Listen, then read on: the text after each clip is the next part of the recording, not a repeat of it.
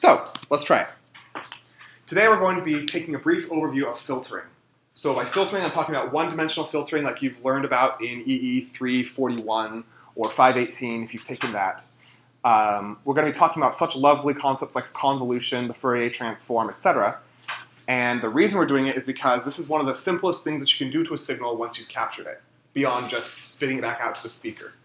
This concept can be applied to any kind of one-dimensional signal. So not only audio, but also things like your GPS coordinates, although I guess you could argue that's two-dimensional or three-dimensional. It could apply to your accelerometer, to your gyroscope. Good examples for why you might want to filter your data are things like if you're trying to take the signal of your accelerometer and count the number of steps you've taken as you're walking to get like an exercise measurement app or something like that. You're going to want to clean up your data a little bit, reject the frequencies you don't care about, which are things like the random noise that's inherent in the sensors.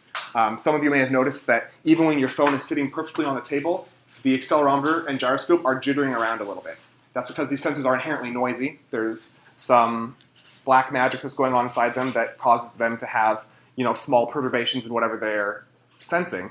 But if you use a good low-pass filter, you'll get a much smoother estimate of the true value. So today we're going to talk a little bit about the absolute basics, things like how to use a filter, what a filter is, why it's useful, etc.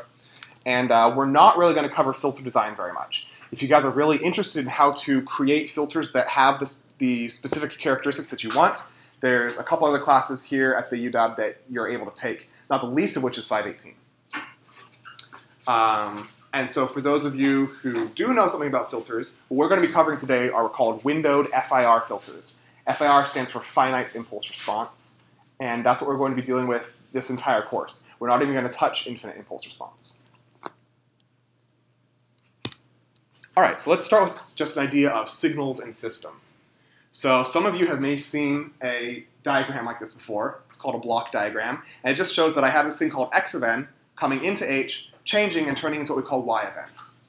So when I have a signal that's indexed by this variable n, surrounded by the square brackets, that means I'm talking about discrete time. So rather than something where you'd say like x of t, where you have the parentheses around it, this math speak means that it's discrete time, so it's been sampled, and it's only we only have data for specific time instances. So this represents pretty much any of the data that we've been using so far, accelerometer, audio, etc. And so a system is something that manipulates these signals. So in our case, it's going to be the filters that we're going to be building. Systems can do all sorts of things signals can do all sorts of things to signals, but in this case, what we're going to do is we're going to be attenuating, or whatever the opposite of attenuating is, increasing the magnitude of frequencies within those signals. And the nomenclature for this is x of n is passed through h to create y. So filters are systems that operate on frequencies. So, for instance, a low-pass filter allows low frequencies to pass through, but it reduces high frequencies, or rejects them. And of course, a high-pass filter is the opposite. So the first thing to realize about a filter is that no filter is perfect. You're never going to have a filter whose frequency response, is exactly what you want. There are always trade-offs to make. And so like I said, we aren't going to study how to design filters, but we do need to know a little bit about what they can and can't do. So when we have a filter, we tend to have a diagram like this describing its different attributes. This is an example of a low-pass filter. This axis down here at the bottom is frequency, and the axis up here is the magnitude of the frequency after something has been passed through it. So if we assume that the input was just, the input frequencies were 1 all across the board, so it has equal representation of every single frequency, and we pass it through the system, we'll get something that looks like this. There's a little bit of what's called passband ripple. So that's this ripple in the response in what's called the passband, the frequencies that you want to be allowed to pass through the system. There's a transition region where we're transitioning between not allowing frequencies through and allowing frequencies through. And there's a stop band, and we have something called stop band ripple. And the overall attenuation of these frequencies in the stop band is called, of course, the attenuation, or the stop band attenuation. Who here is very familiar with all this? Who here is kind of familiar with this? Who here has no idea what I'm talking about? Okay, great. So a filter is in itself a signal. And that's something that kind of takes a while to get drilled into your head. But the idea is that we create a signal that has these kinds of frequency attributes, and then we will somehow combine it with the signal that we want to filter. So this signal that we're going to combine with our x of n, as it were, we usually call h of n. And this is called the impulse response of the filter. If we want to get a frequency domain plot like this frequency domain plot is literally the Fourier transform of this time domain signal. So this signal right here, it looks kind of weird, but that is actually a low-pass filter. And the way you generate these impulse responses, we're not really going to talk about. But there will be some code that will be given out to you to generate these kinds of impulse responses. For those of you who are really curious about it, come and talk to me during office hours. The way we apply a filter to a signal is through something called convolution. Now, I hope you guys have all seen this kind of thing before. But if you haven't, we're going to go over it really quickly. So a filter is really just a signal. That signal we call the impulse response. And convolution combines two signals, creating a third. And the way that you combine it is through something like this. Those of you who have been working in continuous time all your lives are wondering where the integral sign is. But in discrete time, when you have an integral, it turns into a sum. So we sum from 0 to n minus 1, where n is the length of the impulse response of h. So we're combining n samples of x and h. And we do this kind of flipping and shifting thing where we do a dot product between h and x that's been shifted by n, and we assign it to a single output. And so I'm certain that you guys have seen this convolution thing before, but we have to ask, why are we doing it? Where does it come from? And perhaps, unsurprisingly, the answer comes from the Fourier transform. So the Fourier transform is where we get our idea of frequency from. It takes a time domain signal, converts it into the frequency domain, and we can see things like the magnitude of a certain frequency or the phase of a certain frequency and such. And one of the very basic properties of the Fourier transform is that convolution done in time is multiplication done in frequency. And so some of you may have memorized that, but the reason this is so important is because this is what allows us to build filters at all. Because if we want to reduce a certain frequency, what we need to do is we need to convolve it with something whose frequency at that point is 0. Because if that is true, then when we convolve the two, it turns into multiplication in frequency, where k is my index in frequency. And so if h of k is 0, then y of k is going to be 0 for that frequency. Everybody get that? Great. So this is our simple intuition with filters. We basically just have to find an impulse response that has a certain frequency response. And if we can find the frequency response that we want, we then just have to convolve our input with that impulse response, and we're home free. That is the wrong slide. There we go. So let's pull apart the mathematics a little bit. What this is actually showing us is a dot product between n-dimensional vectors. So by dot product, I mean you have two vectors. That's h and x that's been shifted by this n thing. And we do a dot product between the two, meaning we take each element, multiply it by the corresponding element in the other vector, and then sum them all up. And we assign it to our output. So this is showing the convolution result for a single output sample. And so in order to calculate other output values, say for y at the time instant 1, y at the time instant 2, y at the time instant 3, etc., we just change the n in here and do the dot product again.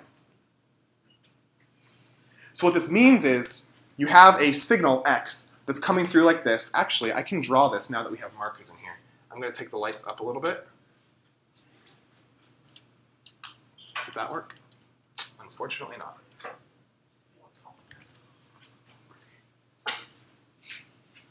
We have our signal x that looks like this, and it's sampled. we have our impulse response, H, that in our case is just going to be a boxcar because it's really easy. So let's say it's like 1, 2, 3, 4, 5 samples long. And the way that we do convolution with this kind of thing, the way that we're looking at it right here, we take this impulse response, line it up with our signal, so 1, 2, 3, 4, 5, let's say that's the 5 symbols, and we do a dot product with those 5 samples. Dot product gives us a single output sample at time instance 0. Then we shift this over one and do it again, getting another output sample, shift it over again, doing another output sample.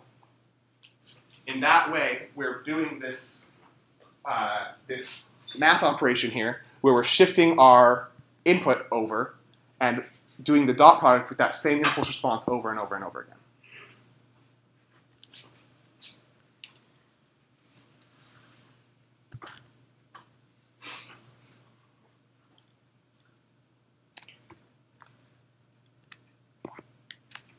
So for those of you who have studied any kind of algorithmic complexity, this convolution idea is not particularly efficient. The reason being, if our impulse response is, say, capital N samples long, then we're doing n multiplies and then n minus 1 additions just for that one dot product. And then we have to do that for every single input sample of x. So that actually adds up pretty quickly once the impulse response gets longer and longer of the filter that we're trying to filter with. And of course, as is the way of things, we usually want a longer impulse response because longer impulse responses are more, shall we say, precise.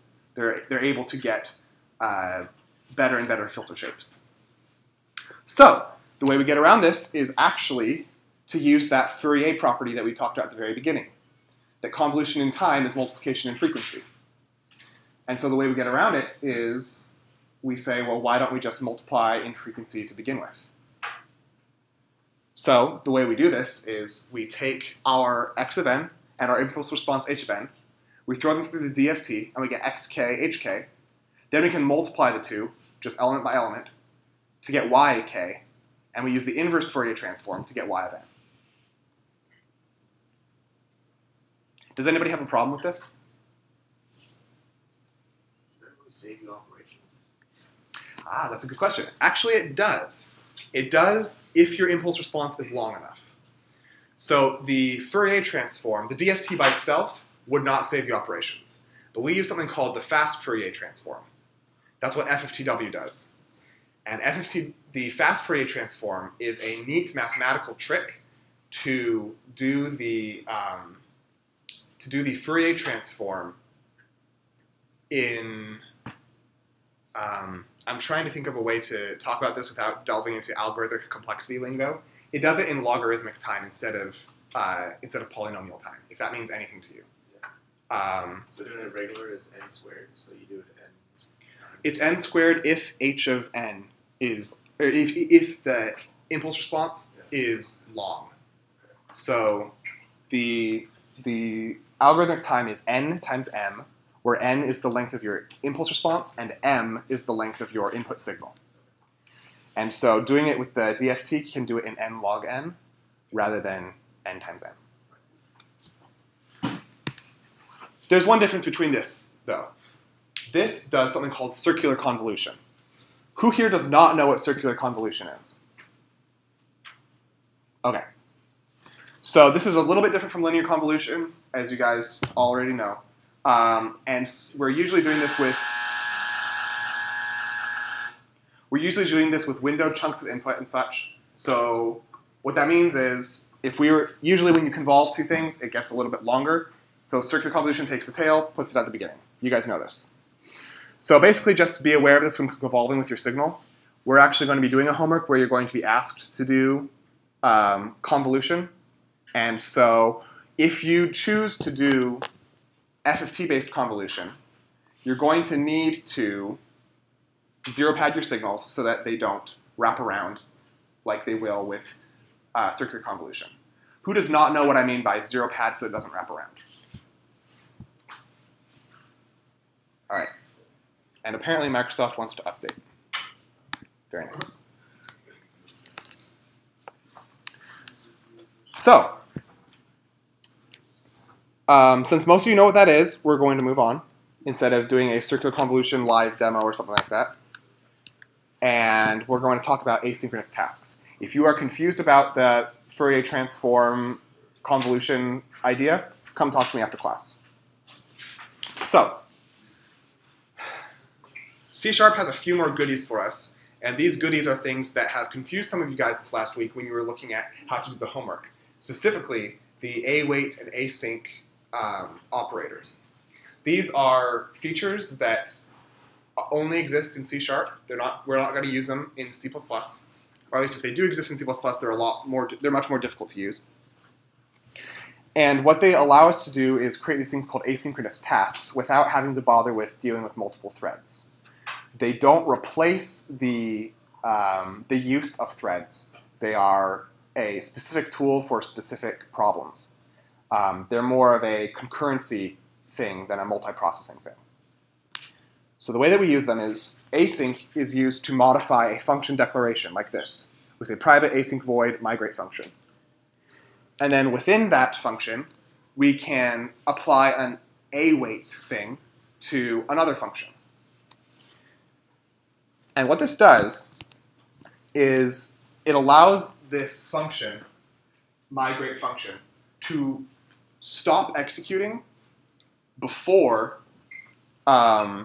something inside of it takes, locks up the CPU or something.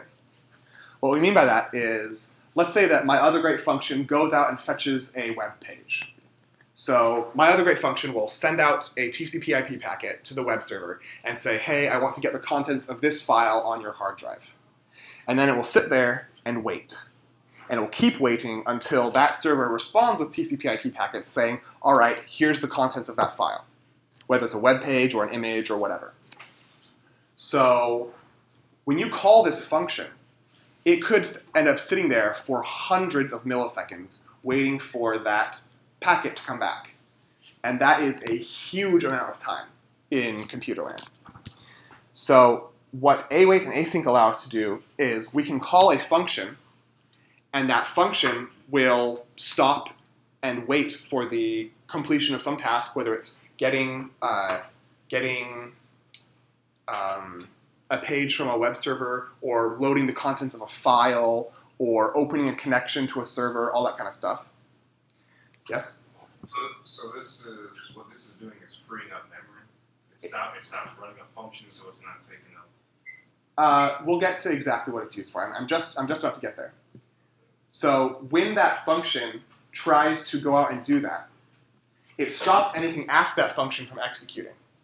So if you had, say, a initialization routine, where you're like, okay, I'm going to open these sensors, I'm going to go get this configuration data from a website, I'm going to load in configuration data from a file on my hard drive, I'm going to create some resources, like some buffers or something that might take a long time, all that kind of stuff. When you get to the point at which you were to ask the OS to, like, hey, load up this file, that might take a long time. If you have other stuff that can be running at the same time while that function is just sitting there waiting for a response, this will allow us to run that stuff at the same time. And the way it does it is kind of interesting. So first off, you use async on any function with await in it. So I say async, await. Some people say async and await. But when I say await, it gets really confusing when I use the actual word await in English. So I tend to say await. So you have to have async on any function that contains an await. And the await keyword tells the compiler, wait for this function. So if this function was to freeze inside of itself, we're not going to go past it. We're going to stay on it. Because what happens is, if we don't use the await keyword right here, what will happen is, when that function goes off and asks for something, the compiler will continue running the other code after this guy and then finish up what happens inside that function later on. It's kind of a little bit of magic. What I mean by that is, if we have this function called access the web async, and we tell this client thing, okay, get a string that from this web page, and we store this thing called a task that has this string type inside of it called data. We can call this function. It will send out the TCP/IP packet asking msdn.microsoft.com for a string. It will then call this function called do independent work while this function is waiting for the response. Then afterwards we can say, all right, I want to wait for the data to actually come here, and the program will freeze right here until we can get the string contents, and then we can return. This is only one example of something that you can do with awaits and asyncs. But what it allows us to do is, without having to bother with threads or anything like that, what we're doing is we are kind of having this guy go off and do something in another land while we continue to do stuff here, and then we can wait for that data to come in when we actually need it. So internally, this makes extensive use of that dispatcher thing that we've been using every now and then. So far, we've only been saying like dispatcher.begin invoke and then giving it some stuff that we want it to run in the UI thread. What this await thing does is it actually takes the second half of this client.getAstring function and puts it on the dispatcher, waiting for the data to actually come in. So that getStringAsync function actually gets split in half. The first half executes until it sends out the packet, and then it waits. And by waits, I mean it returns immediately after taking the second half of the function and putting it onto the dispatcher. Then we're free to keep on doing whatever work we want, and when we say await, we wait for that work item that's put on the dispatcher to actually execute and return us the string that's given by getStringAsync. So you can think of this task thing as like a promise. Client.getStringAsync returns you a task that says, I promise I will eventually give you a string, but I don't actually have it yet. And the way that you make sure that the client makes good on its promise is you await for it when you don't have any other work that you need to do.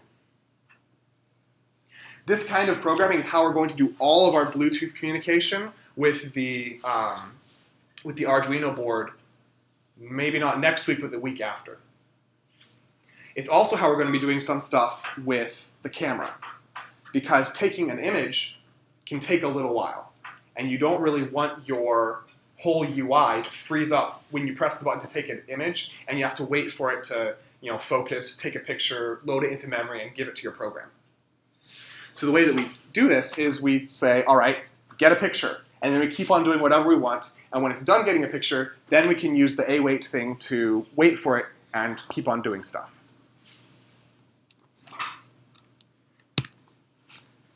So all async methods return a task. So this method here, you can see it returns async task int. And the int that we're returning is the length of the contents that we just got.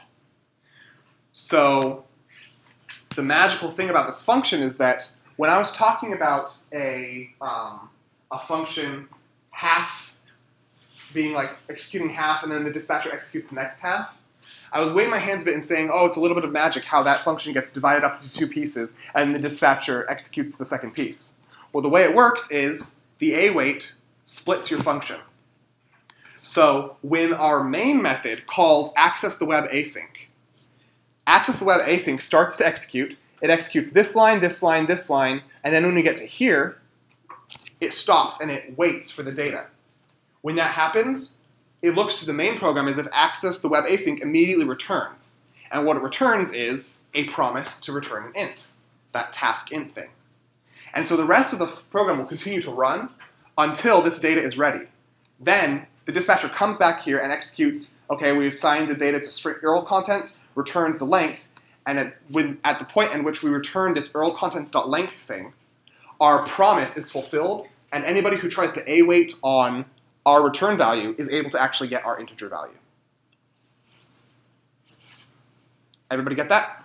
All right, great. So this is an example. Can you guys read that, or is that way too small? I think it's way too small. Does that help at all? A little bit? All right. So this is an example on the MSDN webpage, which I'm sure you guys are all going to go look up once we're done with this, because this stuff is confusing, even for me. And this picture does almost nothing to make it less confusing. So we're just going to walk ourselves through it and see the kind of execution flow that happens. So when we call start button click event handler, this is a function in the main page that gets called when someone clicks a button. And so it calls this access the web async thing. It creates this new HTTP client thing. It calls getString async. So what happens is then we call getString async, which comes around like this, comes down to here, and we see that it's this thing called HTTP client.getString async. It takes in an URL and it gives back a string. Inside of that function, it does some operation that freezes up the program, probably by calling an await. So then we immediately come back here with this red line. Come back here and we keep on executing this getString, or we keep on executing, only having gotten the promise, not actually having gotten the string. We then can call do independent work. Inside of the independent work, we call, okay, we're working, blah, blah, blah, blah, blah. Let me zoom in a little bit more. And then we come back here after doing independent work, and we hit this line that has the await. And so when we hit this await, the compiler checks to see if the code that client.getAstring async, this guy, the compiler checks to see if this guy has finished his work. If he hasn't, then we yield all the way back with this red line to this start button click event handler. So we are now two layers out from the original await, because the original await is inside that getString async function that we called at the beginning. So now that that start button click event handler can finish what it's doing. It can go off to La La Land, and eventually, when this await condition is done, we come back from here and start executing this function again. We start here, we get the string contents, and then we return the length. And when we return the length, then we come back to the click event handler again. And if there was anybody awaiting on our task integer, then they would be able to finally get that value and continue on where they had left off. Yes? So is this a time-based event? Is this? I'm trying to understand this client.getString async. Does it take a certain amount of time to get that? Which is why when it hits the await, it doesn't have something populated. It keeps going. Right. That's exactly right. So this getString async thing is going out to the internet and trying to get a file, which can take hundreds of milliseconds, sometimes even seconds. Which, I mean, worlds are born and die in that amount of time in your phone. So, that's a really, really long time to wait around doing nothing. So this allows us to do everything else that we possibly can, and then just have one little bit of code waiting on that, instead of having all of your code waiting on that. Yes? Okay, so you got the number 6 where it's not confused. So number 6 is you wait, but the URL have not returned the string you want yet. Why does it go back to the start button? It goes back to the start button because if we didn't go back to the start button click event handler, if we froze right here, that would freeze the entire GUI thread. Because if we just sit there waiting for the string to come back from the web server, then we can't do it. Then it still looks to the GUI thread like we're stuck inside of this start button click event handler. Okay. So what this does is that after start button click, it'll try to get it, and then the phone will basically run as you usually would. And when the wait is done, then it'll come back here. Yes, exactly. So is it kind of like an interrupt? It just goes back regardless of what the process is doing? It will go back. So the way that your phone, the GUI thread internally works, is everything is submitted as work items to the dispatcher. So for those of you who have done a lot of who have taken an OS class or something, the way that your processor works is there are multiple processes, and it switches around the amount of time that each process is allowed to use. We're doing kind of the same thing here, except that it's not enforced. What happens is you submit a chunk of work to the dispatcher, and you say, run this when you have time. And the dispatcher is your GUI thread just spinning in a loop, trying to execute all of the work items that it has. So when you click a button, that click gets sent to the OS. It detects a finger on the touch screen. The OS looks at what the current application is, looks at the XAML elements, finds the XAML element that is being touched, sees that if it has an on-click event handler, and if it does, it tells the dispatcher, okay, when you have a moment of time, run the event handler for this XAML item. And so the dispatcher says, okay, I'm going to start running the event handler. It comes through here, it starts some asynchronous things, it hits an await, and it says, okay, this work item is now going to get cut in two. So it cuts the work item in two and says, I'll do this part of the work item when this condition is met. Condition met being when the string is actually returned from the function. And then continues on executing whatever other work items that have been added. Things like when you're scrolling through a scroll list, updating the GUI elements to move around. When you're swiping between a panorama, moving the actual GUI elements around, all that kind of stuff. So if you have something else in your UI system that needs that data, you need to put an await on it using that data also? Yes, exactly. Yes? So what happens after it's waiting and then you go do something else, then you click the start button again, and then you run this whole thing again? Yeah, it will. So you have to put some kind of guard against that. Yes? So let's say we ran through this and we got to the await and we don't have the string that we asked for the website. What's the difference between freezing at that task instead of going back and starting again if it's already run everything else it possibly could? Because eventually, when we get to this, where is it? When we get to this await number 6, yes, we come back out to the event handler, and we're actually able to run other event handlers and things like that while we're waiting for that string to be returned to us. Right. But what I was saying is that if those have already been taken care of and done, and that string still hasn't been returned yet, how much difference does it make to start the event handler over again versus just staying at that task and waiting if everything else is already done? So let's imagine that you're writing like an RSS reader, all right? You press the refresh button, which then you open the app and it automatically starts refreshing, all right? There are some unread items that you have yet to read through. So while it's refreshing, it creates an async task to go off and get all of the different news feeds that you read from. There could be maybe like 4 or 5 awesome news feeds that you read from. Fetching all of those could take upwards of 5 seconds. If we didn't use an async in this, you would not be able to scroll through and open up your other messages that you haven't read yet and all that kind of stuff. Because without this async stuff, as it tries to go out and get those new news feeds, it's going to be stuck in its for loop going, okay, let's read newsfeed 1, let's read newsfeed 2, let's read newsfeed 3, right? And it won't be able to respond to things like, I want to scroll through this list, or I want to open this, this message and stuff like that. Because when you're doing stuff here, you're on the UI thread. And so if you're doing work, nothing else is happening in your program. There's nothing else GUI related. So this allows your application to have a request out for something. And then because you're not actually running any code when you're waiting for the response, you're able to go run other code at the same time and then come back only when the response has been received. May I rephrase my last question? Perhaps I might have said it,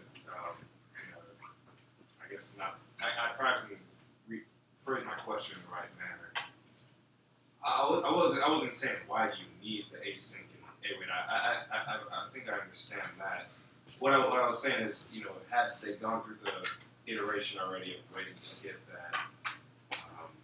that website string, and it's already run all its other tasks, is it saving any time or memory or anything by going back to the event handler at the beginning to run through even though everything's already done, or just stay at that await and wait to what does it do at that point once it's already finished running everything else and still hasn't got the website back? Will it just wait at number 6, or will it still keep running through even though it's already done everything? What it does is, so it comes back through number 6 once. All right? And then, out of the black, we come back out of number 7. Only once. So each of these arrows is only followed once. And so we come through, we set everything up, and then we return to the event handler so we can continue doing other GUI things. We all understand that.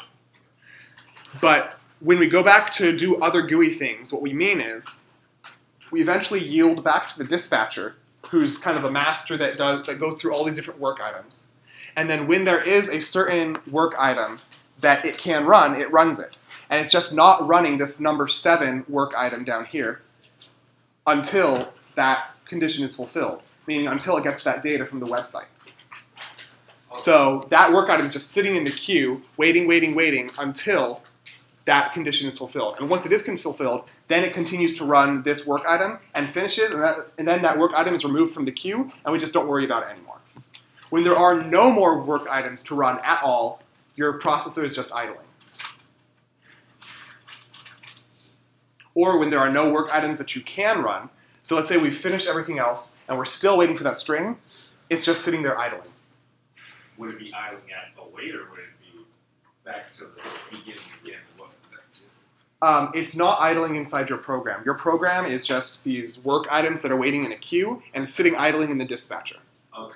So all this is under a dispatcher, and if it can't do anything else in here, just go back to the dispatcher and figure out what else it can run within the dispatcher. Yes, but we're not using the dispatcher explicitly here. Right. We're using it implicitly. Yeah? If you have a timeout that you want to add in there, Mm-hmm. can you do that outside of this?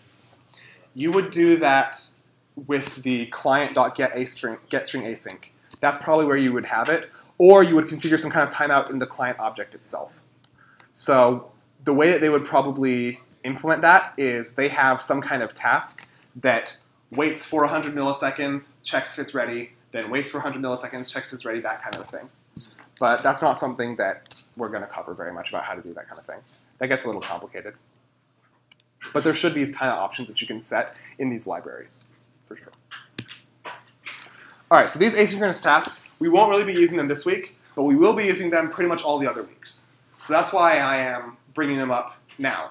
And as I said before, these are really useful when dealing with time-intensive operations. For instance, with that line graph interop thing that you all became friends with over the past week, that guy uses async and await inside of himself.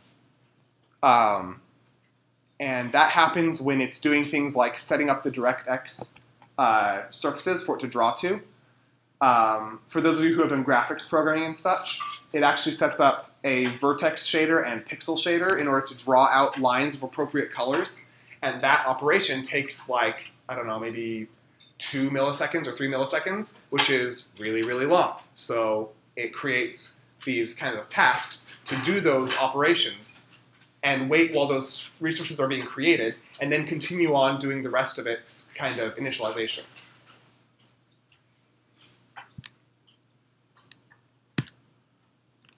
So let's talk about image capture a little bit. We're actually going to start using the camera today. And we're only going to talk about some of the basics because otherwise this homework would be enormous. So at the end of the section, what you're going to be able to do is you're going to be able to take a photo, display it to the user, and save it to the photo library, like that, camera roll thing. Next week, we're going to learn all the nitty-gritty stuff. So for this week, you're not going to be able to do things like have a viewfinder, which is where you can move your camera around and see what it's seeing before you take a picture. So it's kind of like, I forget what that photography style is called, but that photography style where you take like the camera and take a picture like this so you can't see what it is you're capturing. I don't know, it was I have a friend who's in love with that. He goes around taking pictures without looking at the viewfinder because it's more challenging that way. We won't be able to do things like bother around with the preview buffer and such, and we won't be able to control things like flash or focus or anything like that. But we will be able to get some glorious pictures. So we are going to make use of this thing called the photo camera class. And it's going to give us a function called, an event called capture image available. And it has a capture image method that we can call. So, after we call capture image, it's going to give us a stream full of image data. Now, streams are Microsoft's like memory input-output interfaces. So they have things like file streams, memory streams, network streams, all that good stuff. So we can take this stream and pipe it into what's called a bitmap image, which we feed to XAML. And that XAML element that we're going to be using is called image. So this all happens after initialization, of course. And so when we initialize properly, we use this thing called a video brush. So this is a lot of different kind of names that we're throwing around, but it really only comes down to a couple lines of code. So we do this thing where we say things like, we say, okay, we want a new photo camera, and we're going to use the primary camera, which is the back camera, rather than say like some phones have like a front-facing camera. And we can subscribe to the events that we want. Things like we can subscribe to the initialized event, and we can subscribe to the capture image available event. Those are the minimum two things that you should subscribe to, so that you know when the camera is ready to take a picture, and you know when a picture has actually been taken. You can then create like a bitmap image and video brush, and hook the video brush up to the camera to initialize it, and then hook the bitmap image up to the image XAML element. So what that means is, we create a bitmap image, we create this thing called a video brush, we say, all right, your source video brush is this camera, and XAML image, your source is the bitmap.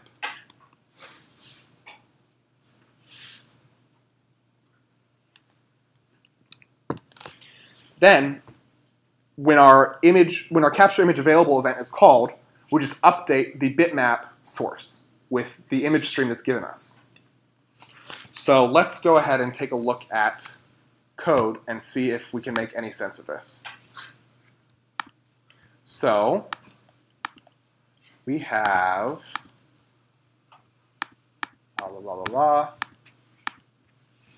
Let's go ahead and make this like 150%.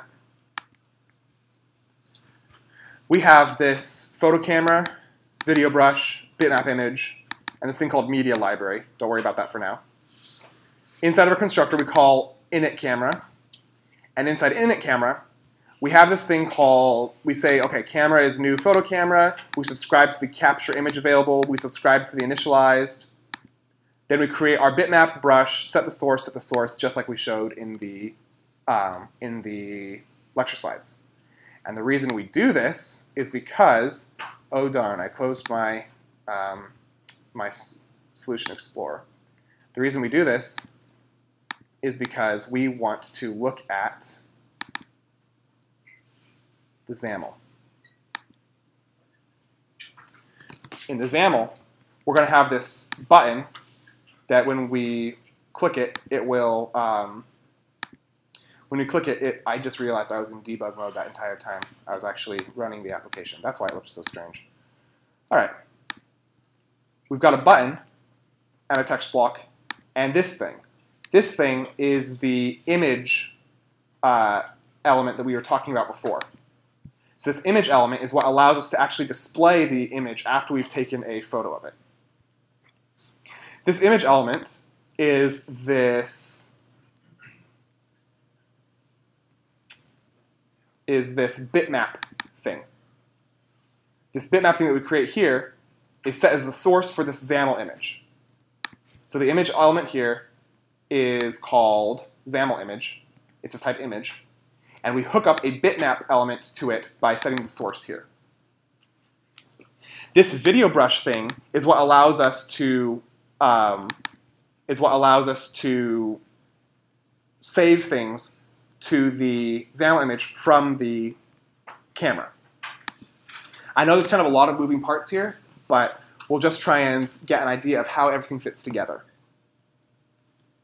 So, when capture image is available, I'm saving it out to the library here. Don't worry about that. We take the bitmap and we say, all right, your source is the image stream that's coming in from the camera. And when we do that, it will actually set the image source, it'll actually set the image that's coming from the camera to this XAML element. So let's just go ahead and see what it looks like. If we were to run it in our emulator, we have this thing down here that says camera operational. When we click the button, it takes a picture. And what the emulator does for you is it has this little cube that walks around the screen and changes color so that you can make sure that everything's working properly. And that is about it. If you click it too quickly, then it will cause errors, because when we ask for an image, we do that from the shutter button click function. And in shutter button click, we call cam.captureImage. And capture image is actually an asynchronous call. It pauses inside of itself. And it has protections against us calling it again and again and again too quickly. And one of those protections is it throws an exception. So we wrap it in a try-catch block. Hopefully, most of you are familiar with this try-catch stuff by now. So this try-catch block allows you to allows us to figure out that, hey, an exception was thrown, and so I have this debug text thing here where I just assign the message from that exception argument that's given me. So for those of you who are unfamiliar with exceptions, let's go ahead and debug this. We are going to mash on that button until it throws an exception. So that means we tried to call capture image, and it was not successful. So when we catch it, it gives us this exception. This exception object has multiple members, the most interesting of which is message. It says, cannot be called until capture has completed. So we take that ex.message, oopsies, I do not want to open iTunes. We take that ex.message thing, and we assign it to textdebug.text, which is this little guy down here. So when we continue, it should say, cannot be called until capture has completed. And of course, we are using dispatcher.begin invoke because we don't want to run into problems where we're running on a different thread, say the camera is using a different thread or something, and we don't want to touch text debug without being on the GUI thread. Any questions about what you just saw, other than the iTunes library?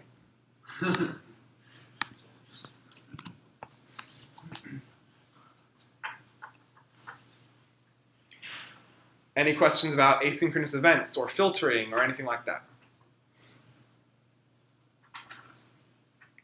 All right. In that case, yes. So you want to do the zero padding? Are you zero padding time, or are you zero padding your filter? All right. This is good because I actually came up with a demo for this. Personally, I detest MATLAB, but I know a lot of us are pretty familiar with it. So I'm just going to use the tool that I...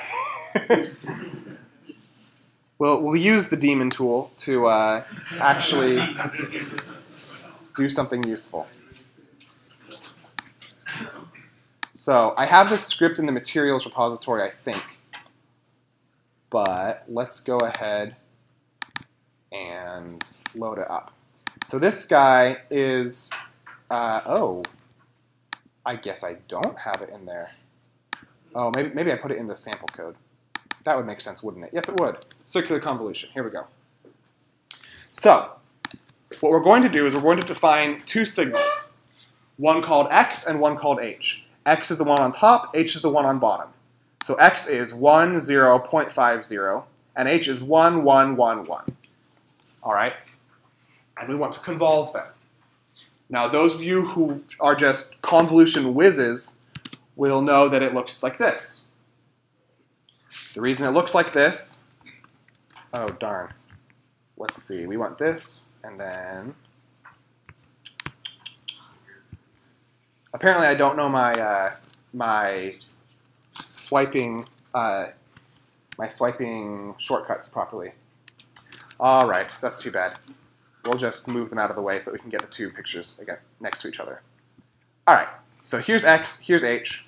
When you convolve them, we're going to get a series of 4 points centered at 1 and a series of 4 points centered at 3 that are scaled down by half. So we have 1, 1, then 1.5, 1.5, then 0.5, then 0.5, then 0. Is anybody confused by this convolution. Okay. So this is what's called linear convolution. We have two inputs that are both 4 points long. Our output is 4 plus 4 minus 1, so that's 7. That's because when we do our flipping and shifting and do our dot products as we move aside, there are only going to be 7 points for which we have any overlap at all. And we assume that everything outside of these signals is 0, so this thing has zeros all the way to negative infinity, and then zeros from 5 all the way to positive infinity, and same for h. So that's why we only have 7 significant points. If we were to do this with the FFT method, as talked about before, then we would not get 7 points out. We would get 4 points out. And that's the circular convolution part. When we do circular convolution, it looks like this. We get 1.5, 1.5, 1.5, 1.5. The reason we get this is because this tail end here gets wrapped around and added in on the beginning. That's why it's called circular convolution, because the result wraps around in a circle onto our original signal. So these 0.5s get added to the 1.0s, which become 1.5s all around. The 0 gets added onto 3, and we have only 4 points. Now, when we talk about zero padding, what we're talking about is taking these signals, and adding enough zeros onto the end such that the wraparound does not get wrapped around. So the tail end does not wrap around properly. And Why is it only the last 3 that are the tail end? Because these elements are the ones that are longer than our original signals. Our original signals are 4 elements long, Oh, okay. Yeah. so this stuff is the extra stuff that gets added on at the end. Gotcha. So if we were to add zeros onto the end, so I'm just going to do that up here. I'm going to make x have 0, 0, 0, and h 0, 0, 0. So if I plot these guys, then it doesn't work, is what happens. Let's try that again. There we go. Nope. Oh, I see. I have all these fancy plot limits. All right, so we have 1, 0.5, 0, 0, 0, 0, 1, 1, 1, 0, 0, 0, 0, like that. That's called zero padding. We add on 3 extra zeros to the end. What happens then is when we perform linear convolution, we change the plot limits here as well. Let's see. That's 7 and 7, 14, so that's 13 points. So we have a bunch of extra zeros at the end. So now we can see that if we were to perform circular convolution and have only 7 points, all these points that would be zeros, when they wrap around, won't change anything at all. So if we perform the circular convolution, and we expand the limits again, then we see that the output is exactly what we got from the linear convolution without doing zero padding.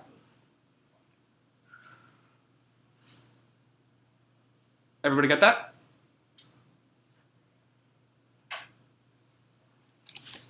All right.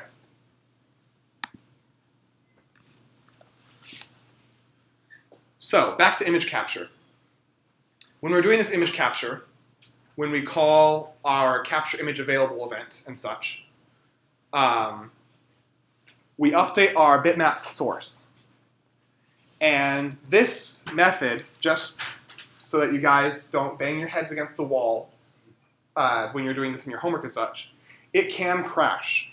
Can anyone give me a guess as to what possible reasons for this thing to crash would be? And to give us a little bit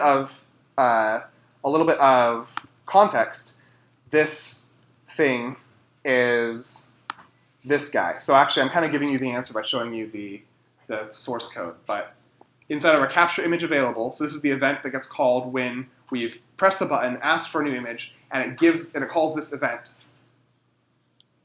Why does this guy crash sometimes?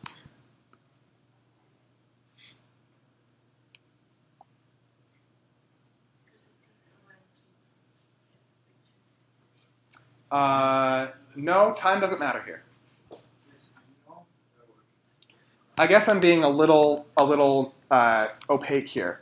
Why does, let's stop debugging. Why does this crash? Or throw an exception or whatever have you. This stuff, as I said before, doesn't matter because it's just doing the signature library. That E comes from this parameter that's just a little bit off the edge of the screen here.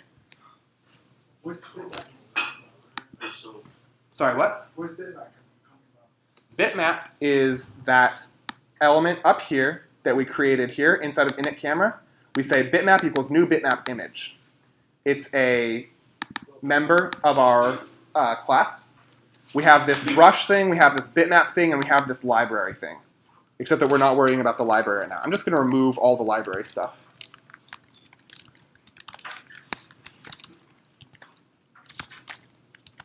Who calls that event function? That's a good question. So this function is subscribed to an event here. We say cam.captureImageAvailable plus equals cam.imageAvailable. And then all we do is, during shutter button click, we say, all right, cam.captureImage. And then magically, this captureImageAvailable guy gets called. How does that happen? Okay, so you use a try there, and if something inside that try failed, E is null. So you can read image stream. You can always read that. Before we jump to a solution, who calls captureImageAvailable? Camera. Okay. So you're saying that somewhere inside this guy, we get a call to this guy. Maybe. I love your confidence. Confidence is good. Is it if you click the shutter button twice, you can get the wrong image? That's a different problem. You guys have run into this problem many times before. All right. So let's have a little bet.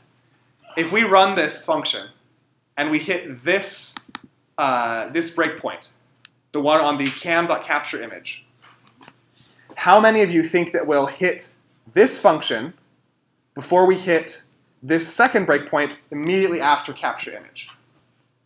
If we hit this breakpoint first, that means that this callback function is getting called from within cam.captureImage.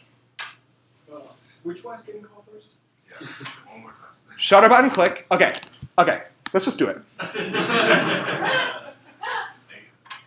I love betting my students. All right. So we call this. You gain 10 imaginary points. They're great. So we call this. We press the button. This shutter button click is the event handler for that button that we just pressed. So that's getting called from some magical place where all of our XAML events come from. It then calls cam.captureImage. That's how we notify the camera, hey, I really want you to take a picture right now. All right? Now the question is, which breakpoint will we hit first? The one where it says, hey, I have an image available for you, or the one where we set the text box immediately after making this function call? It can say successful before it's actually successful. Well, I'm making it say successful. It can say whatever it wants. Oh. It's going to say successful and then it's going to graph it? Why would that be? Because I think you said earlier there's a wait in there, so it's going to do this successful while it's wait for the image to come in. That's right. So, for those of you that didn't hear it, we say continue and we come right down here.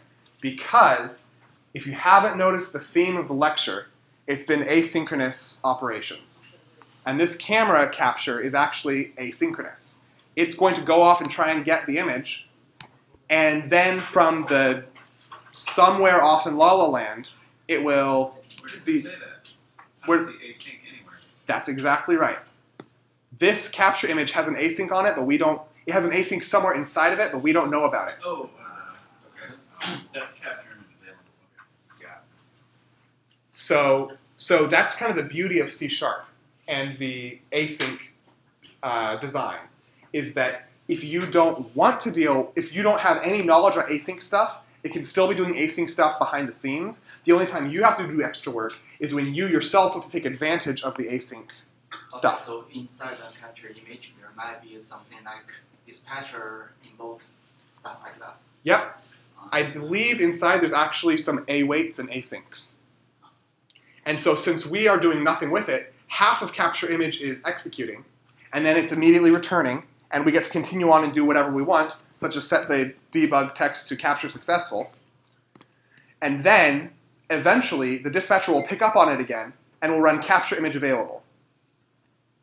And that's how capture image available gets called, from that work item picking up where it left off, after some asynchronous task has finished. This does not answer the question, though. Once we do get into capture image available, and we let it run, we fall into this application unhandled exception thing, which I'm sure many of you have come across before. This happens when there's an exception and we haven't handled it properly. And so we look at this E thing, we say, okay, it's got an exception object, and it says invalid cross-thread access. So the question is, why does this function call throw an exception?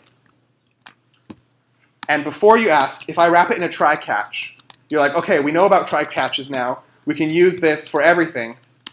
And we can say, okay, text debug.text equals there was an exception. All right? So this is going to catch every exception that bitmap.setSource can possibly throw. Let's see what happens if we do this.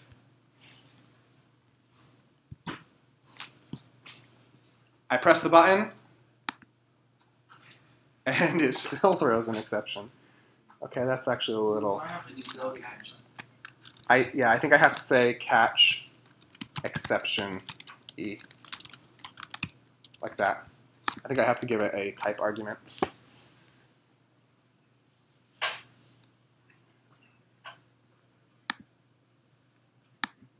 Nope, still doesn't like it. All right, so something bad is happening here, and I can't catch it. It's probably because there's the exception type that's getting thrown doesn't correspond to this exception type, but in any case, it's going to happen every single time I run it. There's something else we need to do. Yes? You're not on the UI thread. Aha, you're right. I am not on the UI thread. And there's no way I would have known that unless I read the docs or tried it out and it didn't work. You're right. There's nothing about the code here that says that capture image available gets run off of the UI thread. But it does. So this kind of problem happens when we naively try to touch XAML elements, like this bitmap thing, without being on the UI thread. So that's why I deleted the dispatcher.begin invoke guy. And if I can type, this will go so much easier. So when we put this inside of here, now we can touch the bitmap object without being on the UI thread. And so I guess I just have to thank my lucky stars that none of you realized that I was deleting this part to make the error occur. Because now when we do it, it works just fine. Because we can't touch XAML elements without being on the UI thread. Any questions? All right, so let's talk about this homework. I have gotten a lot of questions about homeworks because students don't really know where to start. So we're going to walk through a little bit of the homework for template and try and all collectively get a little bit of an idea about where to start for this homework. Because this homework has 3 different phase things. First off, your homework for C# template is as empty as I can make it. So that should help reduce some of the confusion because you start everywhere. No. Because you're going to add a panorama control and add 3 different pages and things like that. So what this is going to look like, we'll do like a little Silicon Valley meeting where I get to sketch out the user interface and you guys get to tell me all how badly I can draw, but it doesn't matter because I'm a UI interface designer. So you're going to make a panorama with 3 panes. One of the panes will be the camera pane. And you'll have exactly like you saw today. You have a little button. If you want to have a text box to spit out errors and stuff, you can. When you press the button, it's going to take a picture, and if you're running on the emulator, you'll get the little Pac-Man cube. I don't know why I said Pac-Man cube, but whatever. The second one is going to be a filter design page.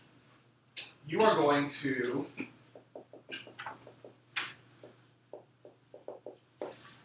make a page where we can design some kind of filter. For simplicity's sake, we'll say low-pass filter because that's the code that I give you guys. But if you're a real like gung-ho DSP guy and you want to make like a band-pass filter or a high-pass filter or something, that's not too hard. It'll take you, if you know what you're doing, it'll take you about 2 minutes to modify the code to do that instead. But if you don't know what you're doing and you don't want to bother with it, then you can just stick with low-pass filters. And those are the easiest to hear anyway. So you will have 2 plots here. One that gives the time domain response of the filter.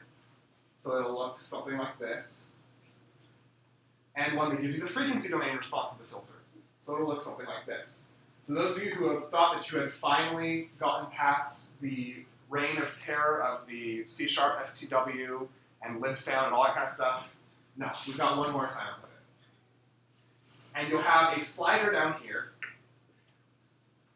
that allows you to set the frequency of the low-pass corner frequency, like that. So as you slide that around, it will adjust the filter. And this graph and this graph will update. Then on the last one, we have the live filtering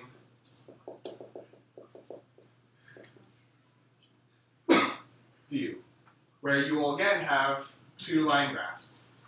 If you want to overlay them or make one pink and the other one purple, I don't care. But you'll have 2 of them. One which shows the filtered input from the microphone, one which shows the frequency domain of the microphone. And I guess you can have like a start button or something if you want. And when you press it, it will start to filter the audio coming through the input, passing out to the output, and it will use the filter that you design in this one. Do you say that pane one more time? Yeah. Which one? So this one's where you design the filter. Yeah. This one you use the filter, and when you press the start button or stop or however you want to do it, it's just showing the time and frequency of the input and output, just like you did in the last homework, where you have, you're looking at the time and frequency of audio as it's passing through your phone. Only this time, we're going to be filtering it as it passes through.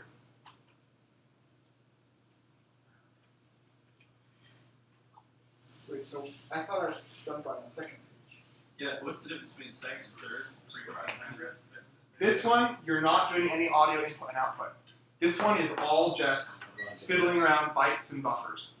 You have you're building a frequency, you're building a filter, and you're displaying the properties of that filter, like the impulse response and the frequency response. Is passband you said or LPF?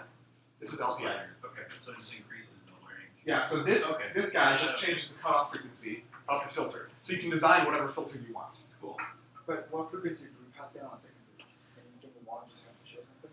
What do you mean what frequency? Like for the second page. You have to show something.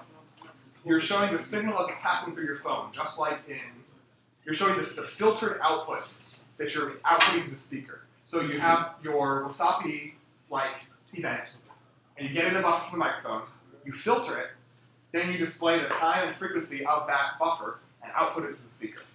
That's page 3. Yeah, it's page 3. Yeah, but page 2, I'm talking about page 2, is that, I guess I still don't understand, so how, to display a graph, you need some data. Yep. What's that data? The data is the impulse response of your filter. Okay. So you've got the time domain and the frequency domain. So that impulse response, frequency response. And so as you adjust the slider, you change those things, and you have the time and frequency responses of your filter. Yes? So the method is to create the filter is just in a library filter to create for us. Yep. And since I got a lot of questions about how to use things like libsound and such, we're going to take a little bit of a tour through the code that's given you. First off, we have libsound, which is exactly how you last saw it, probably yesterday. So we've still got all of our events and all that kind of stuff. We also have the C# FFTW, which hopefully is a little better understood by everybody now. And we also have this thing called libfilter. So libfilter has two classes. The first one is called filter design. Filter design is all the math that you guys are not going to have to worry about. So we have this thing called FIR design windowed. We give it a center frequency. Oh, I guess it's even easier to do bandpass and low pass and all that kind of stuff. That's fun. We've got bandwidth, and we've got a window type. Now this thing is of type window type. So some of you may think, well, that's not a type I've ever heard of. And that's because it's defined right here. So in order to pass things to this FIR design windowed, you would say things like FIR design windowed 0.0, 0.25, and then window type dot rect, or window type dot han, or window type dot hamming.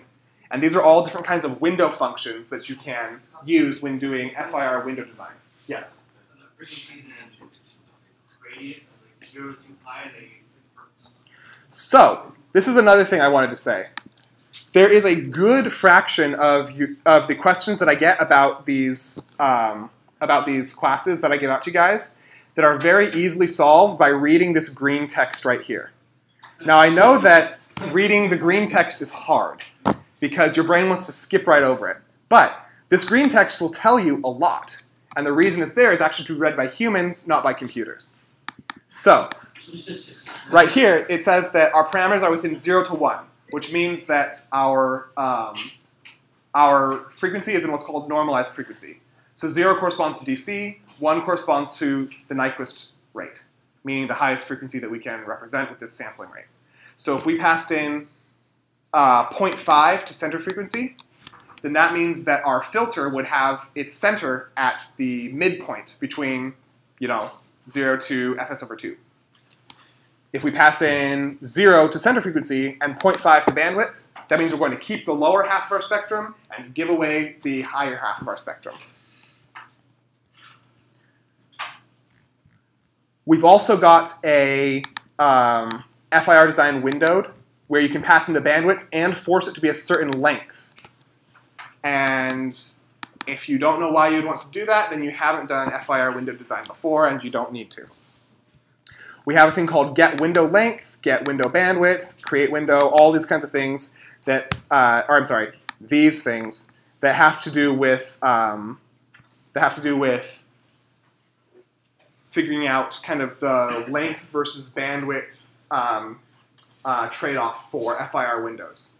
For people who don't care about that kind of stuff, you don't need to worry about it because all this stuff is just used internally, but it's given out to you guys in case you want to get more exotic with your filters. Finally, there's this thing called create window, which you pass an n, which is the number of samples you want the window to be, and the window type. So windows are these kind of gently sloping functions that go like this, and they're really, really useful for when you're doing audio processing that are doing kind of overlap and add style processing. Overlap and add style meaning you take your input, you chop it up into buffers, you modify one buffer, then modify another buffer, then modify another buffer, and your buffers are overlapping. And when you add them together, you use these window functions to make it so that they fade into one another nicely. That's the kind of thing that you would do with your final project. If you were doing live audio processing and you weren't just doing a simple filter, but you were doing something a little more complex, like making auto-tune or something like that, or like a Darth Vader effect or something like that, you would do that with overlap and add processing, where you take a chunk of data, do your processing, and then instead of having to worry about taking your buffers and matching up the endpoints properly, you just fade one out and fade the other in 100 times a second.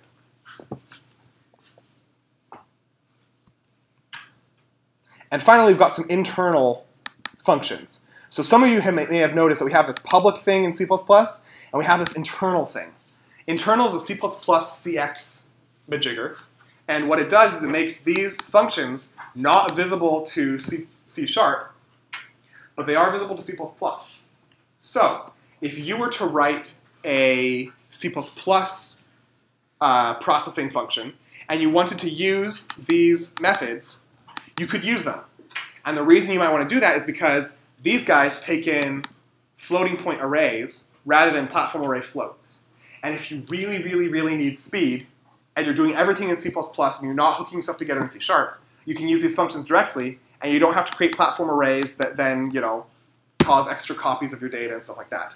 Once again, we haven't dealt with data where that will really matter. Even with audio, you can copy it a couple dozen times and it won't affect you too much. But with video, you're not going to be able to do that. Copying a frame every 30th of a second is going to take way too long. Yes? So why would we bother creating a window if it creates a window filter for us? Because why go through the trouble of making the filter windowing it as opposed to, hey, there's an FIR design window, it seems.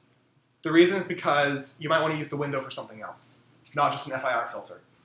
If you were to use the window to do, like I said, overlap and add processing, if you're not just doing a basic FIR filter, like auto-tune is not a basic FIR filter. It's much more complicated than that. But you still use these windows. And calculating these windows isn't, it's not really difficult, but it's not trivial either. So to calculate the window, this is the create window function. So it's just a bunch of cosines and magic floating point numbers and stuff, and it's just not any fun to write, You have these like weird constants here, and you pass them into cosine and add them together and subtract them and stuff, and it's not anything you want to have to remember. So this function is just here so that when you want to make a 512-point Blackman window, you just call it, and it gives you the window. It's used internally by the rest of the filter design stuff, but if you want to use it in another place, you can. Yes? Not really related, but what's the difference between internal and private? The difference between internal and private is that internal hides it from C#, private hides it from everyone.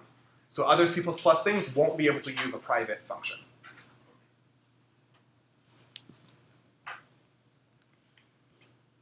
And the reason we do that is because if we're passing around floating point arrays, that doesn't work in C#. It doesn't like to see float star, that pointer type. All right, let's talk about the other class in this lib filter thing. It's called, surprise, surprise, filter. Filter has a little bit of a design. We say, all right, we create you by passing in an impulse response. We have a destructor to clean everything up. We have a function called filter that takes in a single float and passes out a single float. So that's used for, say, feeding one new sample into the filter and then returning one new sample of output. So that's like when we had the X coming around like this, and then the H, which was the impulse response, and we were shifting and doing the dot product, shifting and doing the dot product. This is the math for doing one shift. Whereas this filter takes in an array, passes out an array, and so if you give it 10 numbers, then it does the shift and dot product for 10 times and gives you 10 numbers back. You guys are thinking, wow, this is really useful. It's going to be so nice to use this in the homework. That's because there's nothing written yet. This is the part that you guys fill in. So this filter class is not set in stone. You guys can architect it however you want. But this is an example way to architect it, where you have a filter function here that does a single sample, and then a filter function here that does multiple samples. The reason we might want to separate out these two is, first off, this guy can be written in terms of this guy and make this guy a lot simpler. And secondly, there are some data sources where instead of getting a buffer every time we want to do an operation, we get a single sample every time we want to do an operation. Things like accelerometers, compasses, GPSs, that kind of thing. We get a single sample every time new data comes in, whereas with audio, we get a full buffer every time. So what this gives us the freedom to do is have a single filter object that can filter all the different kinds of data types that we're going to deal with, except for the camera, but we'll get to that later. So, are there any questions about kind of how all the different pieces of this homework fit together? So far, we've talked about the camera page. We literally walked through like all the code you need to do.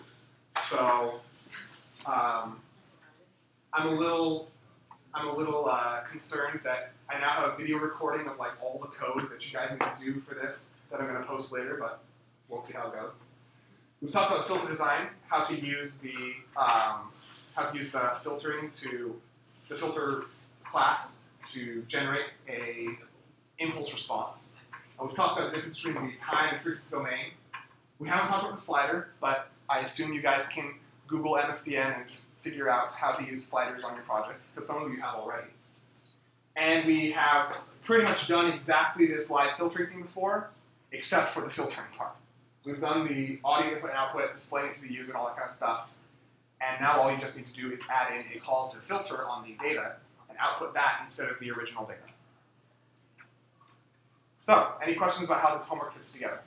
So we have to write, or we have to fill in these filter classes in the C++ so that it helps. Is this for the header file function, or is this for the C# function? So this header file shows us that we have 4 functions. Right. This C++ file shows us that those 4 functions have nothing in them except comments. Okay. Got it. And so you guys should replace the green text with non-green text.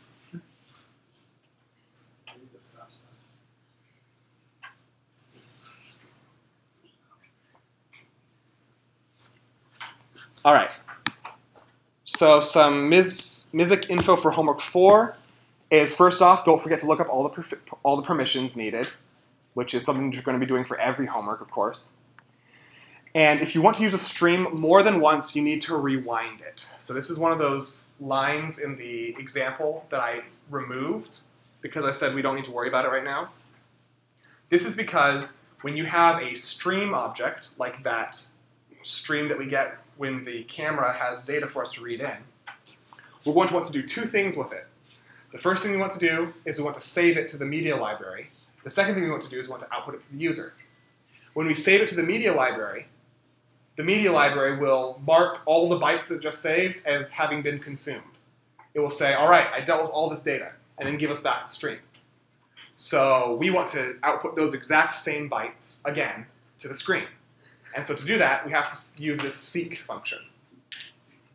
And finally, the camera can take time to initialize, so you need to communicate to your user somehow that the camera is ready. Because you can't just boot up and start immediately hitting the shutter button.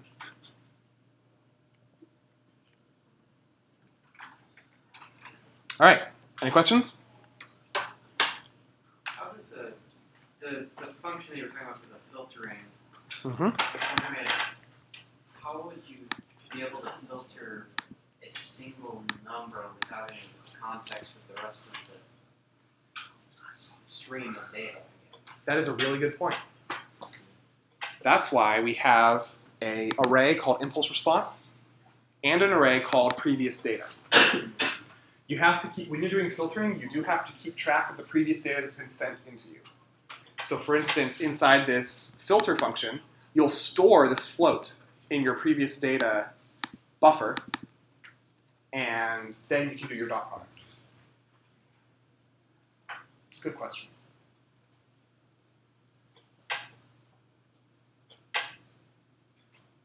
All right, if there are no further questions, the homework 4 template should be up on GitHub. The homework 3 solution should be posted. For those of you who have no idea where the solutions are, they are actually on GitHub. You go to the GitHub page. You go to homework, let's say homework 3. Actually, I think I still have to do one thing. Let's go to homework 2. You click down here on master, and it says solution right there. So if you click on this, you can see I have a commit here that is the example solution for homework 2. If you really just love Git and you want to see the difference between the two, you can click that little green button, and you can see, aha, in mainpage.xaml, he deleted all this. He added in these things in mainpage.xaml.cs. He adds in all this code, etc., etc., etc. If you really don't care about that, you can just download the solution straight from here by cloning it or by downloading the zip file, whatever. It should be noted, I tried to use a fancy Git feature for homework 3 called submodules that ended up not working out too well because when you click download zip, it doesn't download the contents of these 3 folders. The reason for that is because these folders are actually not contained within this repository. There are actually separate repositories called C# FFTW, LineGraph, and libsound that have those contents within them. And the reason I did it that way is because when most people work on these kinds of projects, these repositories are somewhat separated from the homework 3 repository. We're using C# FFTW, we're using libsound, all that kind of stuff in multiple projects. And so having them separated out into their own repositories allows me to make a bug fix in one of them and have it apply to all of them. Unfortunately, this download zip button does not work with these. So for the future, we won't be using these submodules. Instead, if we look at the homework 4, we see that C# FFTW, libfilter, and libsound are just normal folders within this homework 4 repository.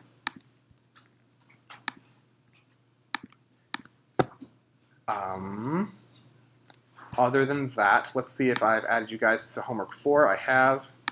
Looks like someone's already cloned homework 4. Good for you. Or forked homework 4. And that's it for today. So I have a question actually. Yes. So you know how for previous homework you always put up in the material like an application Yes. for how the homework solution should look like? Yes. How do you actually run that? Nobody can figure it out. So, in Windows, those .zap files are basically .exes for the Windows Phone. So if we go into repositories, materials, week 4, let's not go to week 4 because I haven't posted that one yet. Let's go to week 3, homework. We've got this homework 3 emulator and homework 3 phone thing. Now, in the email I sent out, I said, you use this thing called Windows Phone Application Deployment thing. There's an application deployment app that gets installed by the Windows Phone 8 SDK thing. When you run this, it comes up with this, and it says, do you want to load it onto a device or an emulator? I'm going to say load it onto this emulator. I find the .zap, and I say deploy, and it does this. And now, that was terrible. Now there's a homework 3. Wait, you actually say all this in your emails? Yep. Was that at the beginning of the... What email? I have no idea what it is. Man, I hope I sent out an email. I send some long emails sometimes, so you know what? I'll just check later. They're all long emails. There's none. It's no short one. Would you guys rather have short emails that don't tell you how to do it? No. We want the long ones. All right. Maybe I'll have a comprehension test on the emails I send out at the beginning of every day. All right, I'll see you guys upstairs. And if you need a phone, come see me upstairs. I'll have an Excel spreadsheet where you can fill out all the information about which phone it is, and you can check it out for the rest of the quarter.